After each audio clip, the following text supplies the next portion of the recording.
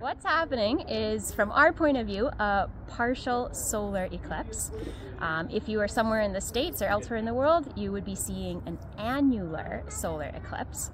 And solar eclipses are always pretty cool because they don't happen super often, and you have to be in exactly the right spot on Earth to see it. Compared to lunar eclipses, where anybody on the nighttime side of Earth gets to see a lunar eclipse.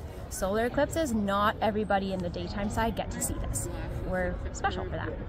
Okay, so what this is this is just a standard viewing telescope. If you look through it, you're looking directly at the sun, which is obviously not what you want to do. Our high-tech solar shield here is just to create a large shadow spot, and then the sun is just seen through the telescope when we project it onto the page, and then as you back out further, you get a larger picture.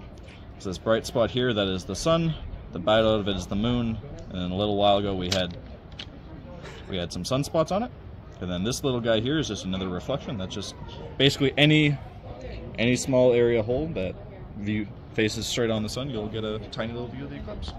I mean, specifically for today, a lot of the kids and adults, honestly, when they look through the big telescope for the first time, there's an exclamation of, oh my goodness, or wow, or that's so cool. Or a kid who initially was gonna just take a quick peek until they're crouching, as soon as they look, they're like, oh, I need to sit down and stay a while, this is cool.